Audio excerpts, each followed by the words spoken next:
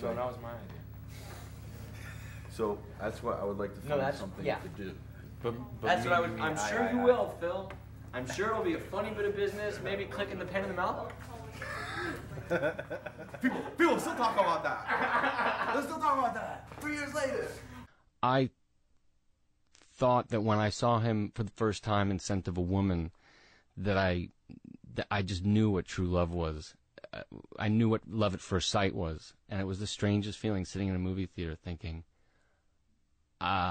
he's for me and I'm for him, you know, and that was it. Whoever this guy is, I gotta have him, I gotta see him, I gotta know him. I gotta have this guy. You know, it's such an incredible performance. I said, well, I'd like to be the kind of writer and director that gives actors sort of an opportunity to do something they haven't done before. But I was essentially knew I was calling Philip Hoffman up to do something that he'd done a version of before, but I didn't feel bad about it because I thought, we'll make it the best version. No, it's funny because every part you play, there's a genre. You know, that's what I found out is that every part you play, somebody's played that type of role 10 million times before, and that's kind of the job is what new light do you want to shine on that part or that story? We were all just really blown away by him and just fell in love with him, and we're so excited, you know, to have him, you know. And we had really quite a good time. That's why I wrote Scotty for him, you know.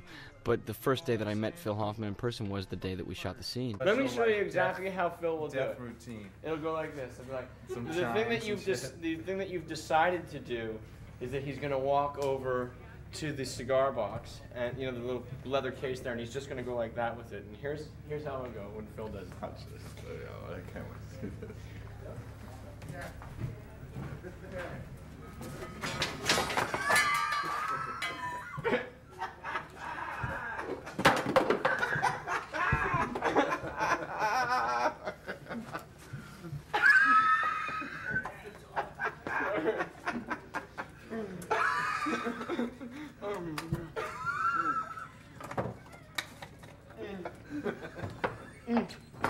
I'm sorry, Frank. I'm sorry. That was my Phil Hoffman impersonation. That was pretty good, actually. You and Paul gonna work again? You have any plans to work again? Oh, we'll definitely work again. Yeah. He's like, you can't refuse. You can't. What he's like, you can never reject me. He said something like that. You can never turn me down. That's what he said. Yeah. No, we'll definitely work again. I mean, but with Paul, it doesn't matter. It's like, you know, if he does, he does. He doesn't, he doesn't. You know, I just, you know, it's not. I'm not hanging out with Paul because he's Paul. You know, I'm not hanging out with Paul because he's this great film director. Paul's not hanging out with me because he respects his actor. You know, we met that way, but we're not hanging out with each other anymore because of that. It's like, I hope and will work with him again. I definitely will, but our friendship comes first. It felt so good when we were making it, you know, like we were having so much fun, and it really felt nice. It really did. And John Riley and Phil Hoffman, and Philip Baker Hall, and Bob Ridgely, a lot of the actors in the movie are real good friends of mine, and it's great to write parts for them because you know they're my friends, and I watch them kind of suffer in Hollywood, you know, not being able to play parts that they should, you know. If they're good at playing the white trash hillbilly, they get the white trash hillbilly parts, you know, forever. And I can go to them and say, so what kind of part do you want to play, you know? And say, well, I want to do something other than the stuff they're offering me, you know. So it's nice to do that. You know, Julianne Moore is someone whose work I just loved, you know, and I wrote this part for her, but I didn't know her. But it was great to give it to her and say, this is for you, you know, and she said yes. And do things, and I just wanted you to know how much I care about you. I really care about you, honey. You're my little baby. I mean, I think there was something that I was upfront with the actors about, and maybe, you know, was my confusion about the issue, and saying that there's a version of this movie that is confused, and that has to be okay, and then I don't, you know. I support this as much as it really kind of turns me off, and I'm confused about it, and we have points to make, you know, within this movie that we can put a period at the end of, but it's okay to be elliptical about something if we are confused, you know. Can't tell you how much fun we had doing that film, all of us. And then I just do all the internal work, which I always do, which is, you know, what's it like to just, you know, what's it like to obsess about somebody? You know, what's it like to want somebody so bad? What's it like to go through the day and not be able to think about anything else but this one person? You know, and you just go from there and see what happens. I'm proud of the choices we made there, and Paul was really helpful all the whole way through. He was cautious at first when I brought in what I did, and then we just nurtured it together. And we both, I remember after shooting it and seeing it, I remember going to him and saying, "Thank you for letting me do what I did." And I think we did right by this part you wrote. Wait! Fuck! Hell, how much time is left? I'm sorry, sir. What the hell is the matter with you? I'm sorry. Why did you do that, Scotty? You look at me sometimes. What? I want to know if you like me. Pretty lonely sometimes, and I know that I can sometimes, and so I go and write a movie so that I can be around people. Oh, don't tape this. This is a study in ham and cheese and how you corral. Yeah, you could light a fire, Phil. All of a sudden you cut to me, I'm like, and I'm like dropping shit on the floor. You can Oh, go believe me, into Bill. Phil I think it's about the relationship that I have to the actor, you know, because most of us are friends, and there's just this accident that's happened or whatever it is. I don't know that they trust me, you know, and I trust them. So, and what that means is we don't second guess what we're doing. It just becomes. And I think Paul's films deal a lot with that. Yeah. You know, with not being content with just being, you know, and that it's a struggle to just be, but how impossible that is because of all the things we're talking about right now. And he'll overload his films in a way with it, where it's just, I think that's Paul. I think he's an overloaded individual. Makes him such an amazing person. He's just, what's happening in his head is way too much for any person to bear. And you kind of see him and you get to know him like that. And you see his films do that too. But it is in search of, how can I just be? Right. You know? I think it's like, you know, it's reading a great book too. I mean, any great novel that I can think of is actually drawing a character or a narrative in such a way that is so brutally honest, in a way that you thought, oh God, I never would have put it that way, but that's it.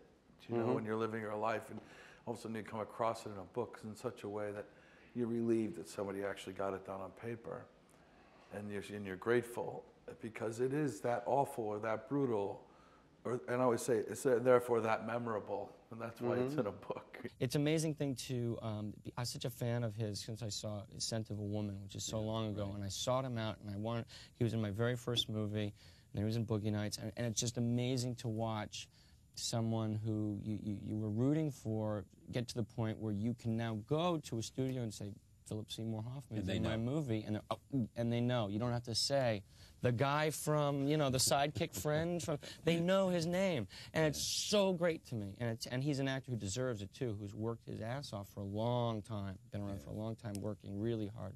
He's just the sweetest and the guy. talent is just, you just see it. It just comes out of every scene. For real. Every act. That was a great thing about Tom too, is that Tom was interested, in being in the movie and working with me, and that's very, but he knew Phil Hoffman was going to be in his scenes, you know, and that was that was a draw for Tom Cruise. I'm going to get to act with Phil Hoffman. Oh, God, you fucking asshole, don't go away, you fucking asshole, don't go away, you fucking asshole. Oh, God, don't go away, you fucking asshole. And people that are in my peer group, you know, that I respect, I get to work with them, you know, and Well, what more could a person ask? what more could a person ask for, you know? The challenge is all there. Someone was saying, you know, how do you get these performances? And I think that my first job is to be a really good writer to the actors. You know, to not describe it in the script. So many times you see so much description of what the character is supposed to be feeling and stuff in screenplays, and it's just a big mistake. It has to be done through dialogue and what they do. What are they going to do? Are they going to walk across the street, you know? Then that's a character trait, you know? They're making that decision. And so the scripts that I write for them are very clean. They're sort of very clean of a lot of sort of flowery explanation of what they're supposed to be feeling. I think the actors really appreciate that. It lets them do their job. It enables them to just act. And we never talked about any of this. What I'm saying right now, this is all just obviously in Paul allowing very deep complicated questions to make themselves known through strong narrative, you know. And that's what happens with a very bright mind, you know, is that things will come out of that strong narrative that won't necessarily be named. Hey, this is Dean Trumbull for the Mattress Man. Give me a call at 370-0466. For a limited time only, D&D Mattress has queen mattress sets for $99 and king sets for $129. Shit! Oh yeah. Shit, man, you okay? Yeah, I was afraid that was gonna happen. I was afraid it was gonna happen with that goddamn thing. You all right? He's wearing leather. Fucked up my guitar though. Did you get it on film? Well, I know he's my friend, but I have to say there's just nothing he can't do. I feel so lucky to have met Phil and hooked up with him. You know, I can remember, you know, growing up, all I wanted to do was make films. You sort of imagine yourself on the set making movies with a camera and lights, and you sort of imagine as a kid you're going to be sort of, I don't know, making westerns outside. Never in my fantasy did I see anybody that looked like Phil Hoffman being a part of that picture, but here we are, and somewhere along the way I found this actor who I just think can do anything, and is capable of so much that you can throw anything at him. One of the things he does in the film is blush, and it's so interesting when he blushes. Like, he plays a character who's obviously a kind of narcissistic character. He kind of loves himself and believes in himself. And there's times when he's blushing, when he's talking to his followers in this cult, where it's almost like he's thinking to himself, gosh, it's just so embarrassing to be this wise and this sensitive. And I don't know, as an actor, like, how do you control when you blush? I don't know how you do that. Yeah, you know, I don't know if you can, but I wouldn't put it past Phil for being able to control when he can blush. You know, whether he can blush or not, it's really just, I think what you said more directly is that kind of great thing that this character does. His kind of joy and his intelligence, his joy in discovery, his humility. I think Phil's playing that. Somebody who's so good with words, who loves words, you know, who absolutely never met a word that he didn't like or couldn't use, or kind of flip it around like a pancake. I will relate it to the Master in a way too, because the Master is the kind of character that people go in judging already from the get-go. Yeah. Oh, this is a guy that's based on this. It's a, you know, head of a cult. He's there, all these things, and so like it's dangerous to kind of go too ugly, because it's going to be too easy for somebody to go, see, there it is. There's the crazy cult guy, you know. And I remember thinking that, so I had to really earn it. You know what I mean? I had to earn it. So when it happened, it had to mean something.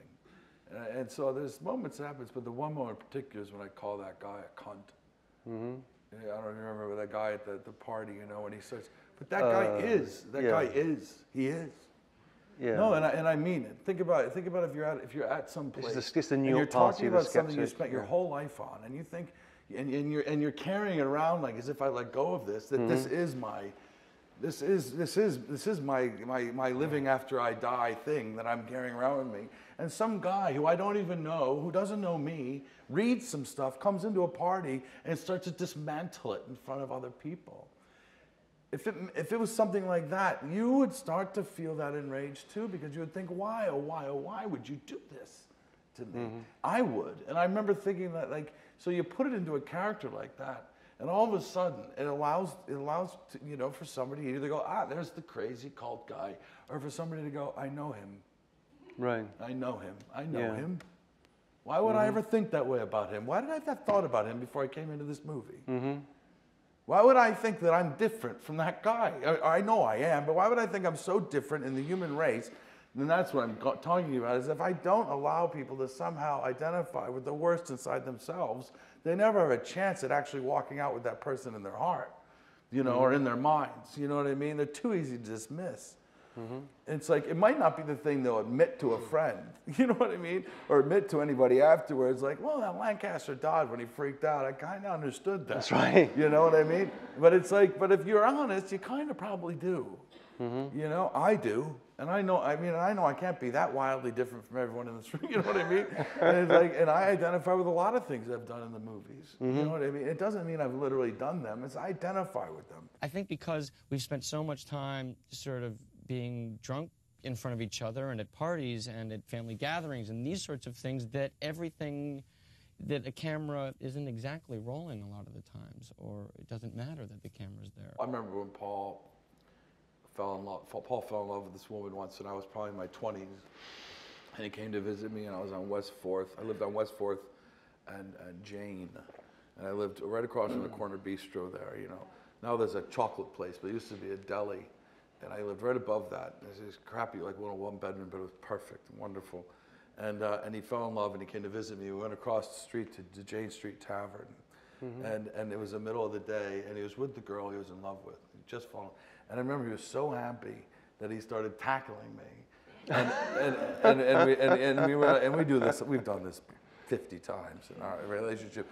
But we were beating on each other so fiercely because he was so happy, and he was happy, you know, and he was beating on me, and I'm stronger than he is, you know. I'm a thick guy, you know, and he's a bit taller, but I can kind of, but he's so determined. And we almost got kicked out of there. It was 3 o'clock in the afternoon. We hadn't had a drink, and it was so few tables were turning over, and that's not even an exaggeration. And and I remember when we were shooting that. I remember him saying something at that age. He's like, "Why'd you go and like, don't tell him?" But I knew exactly what he meant from our history. You know, it's just such a beautiful thing in art that you have this history that doesn't have to be named, and it's something, and it kind of works. So I watch that, and it's me and Paul, you know, and it's Paul being in love, and so that's that moment. Yeah. It's like I'm in love, he's in love, and now we're going to play around on the ground, you know, and it has nothing to do with wanting to have sex or anything. It has to do with love, you know, and in that moment there is happiness for both of them. I have so much strength in me, you have no idea. I have a love in my life. It makes me stronger than anything you can imagine. I would say that's that, Mattress Man. And my mom's name is Marilyn O'Connor, and she's here tonight. And I'd like, if you see her tonight, to congratulate her because she brought up 4 kids alone, and she deserves a congratulations for that. And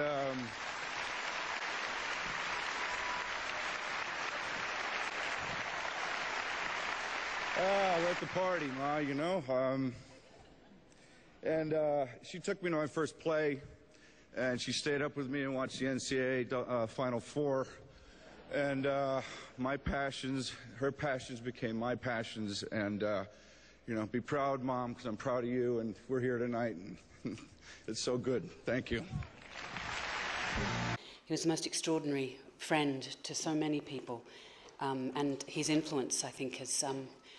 I mean, time will tell just how deep it was. And I mean, if I could be half the actor he was in his unfortunately short life, I'd be very happy. He was a dear friend. He was a good guy. He was a beautiful guy and a real insatiable kind of appetite for acting and anything. He was always, he was very wise and very powerful. He had a real emotional power, you know. He was a terrific actor. Yeah, he was arresting. I mean, he really he was an amazing actor and an amazing person, and kind of a mentor to a lot of actors like myself, you know. 2 of the great talents of my life, 2 of the biggest influences on me, Robin Williams and Philip Seymour Hoffman, both passed away last year, right? I mean, these are very, very serious artists, and they're not celebrities to me. You know, Philip was the first one of my generation to be a fully actualized actor-artist. You know, he had something to say with his work, with his theater company, with the choices he made, with the way he carried himself in the world. You know, he was a very serious person. I mean, it didn't come for free. You know, I worked with Philip Seymour Hoffman. It didn't come for free. I saw him in Death of a Salesman, you know. It didn't come for free. I fucked up. Can you forgive me? Yeah, it's all right.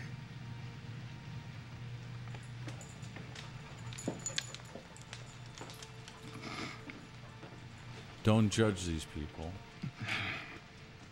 You can't have relationships if you're not willing to be disappointed and hurt by that person. It's almost impossible. If you say yes to someone, I will, you are also saying, I will be hurt by you. And they have to be able to enter into the world and realize that the richness of life is all the good and joy and thrill of it, but also all the disappointment, hurt, and heartache of it. And that all of that is what's great. People need each other. That actual interaction or relationship or friendship or romantic love affair, all the different ways relationships take form, is one of the hardest things we do in our lives. One of the biggest risks we'll take in our lives.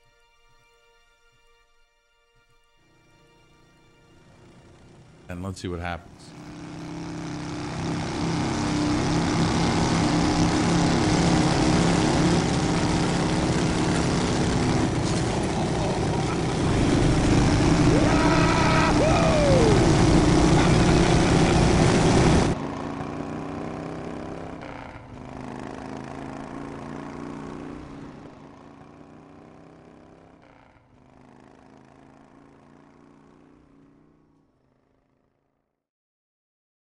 Man, I think I should be packing up the shit on the tables or something. You should be doing some kind of small, Calming, small, settling, silly work, you know.